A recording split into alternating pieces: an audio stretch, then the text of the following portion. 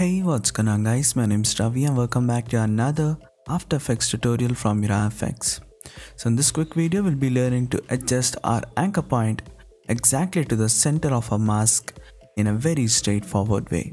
So let me first create a new solid. It can be any color. I'll just set this to red and hit OK.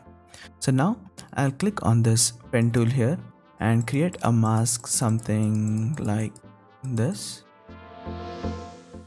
Okay, so now you can see that the anchor point is not exactly at the center of this mask.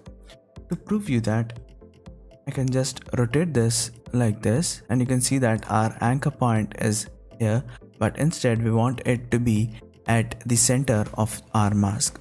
So one quick thing that you can do is select your mask here and hold Ctrl on your keyboard or Command in Mac and just double click on this pan behind anchor point tool.